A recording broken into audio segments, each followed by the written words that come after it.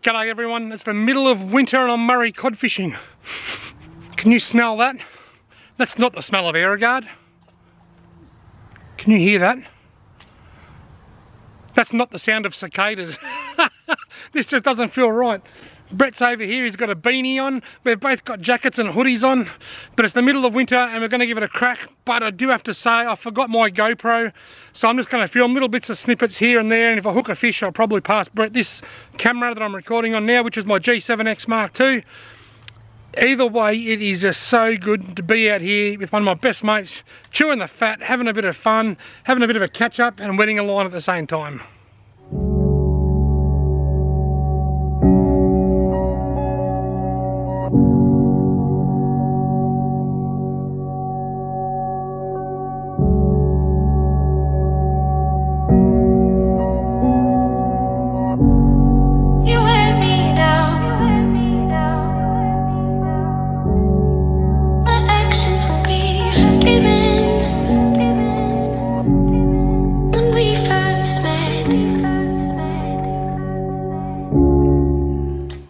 Right, yeah, I've been here 5 minutes and I'm changing lures already.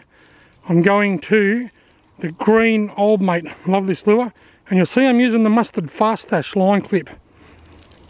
And the reason I'm changing is because my big green #1 stump jumper is dangling precariously from that tree over there somewhere. You can see it right in the middle of the frame.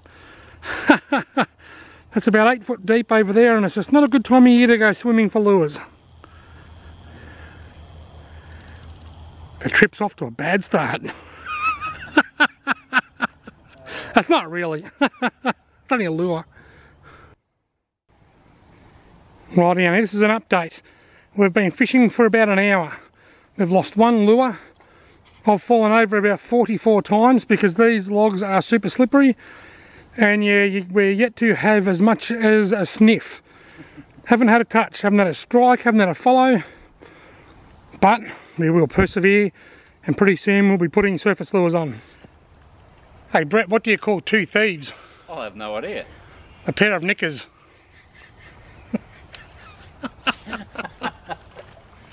I've just stopped for a moment to wait for Brett to catch up. He's just up along the bank there changing lures. Just want to take this time to quickly let you know that on Friday the 13th of July, Friday the 13th, and remember that, I am going to be making an in-store presentation at Trelly's Tackle World in Shepparton. I'm going to be making a presentation, answering people's questions, mingling with people, talking fishing. There's a colouring competition for kids and teenagers. I'm going to be choosing the winner of the three categories of the colouring competition. If you're not doing anything, that's the last day of these current school holidays. Friday the 13th of July from 6 p.m. to 8 p.m. at Trelly's Tackle World in Shepparton.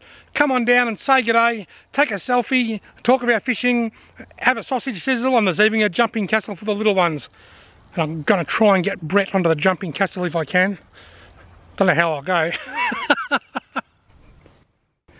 Rightio folks, this has just happened. Brett's calling game over for him and he's suggested that he might just sit back and watch me for the rest of the day. He's the tangle of all tangles. Bro, you know what I reckon? I reckon it's really nice of you to get this out of your system now and not in December. This is the best time of year to have to go home early. I don't normally get them. Here he is, the man, look at that.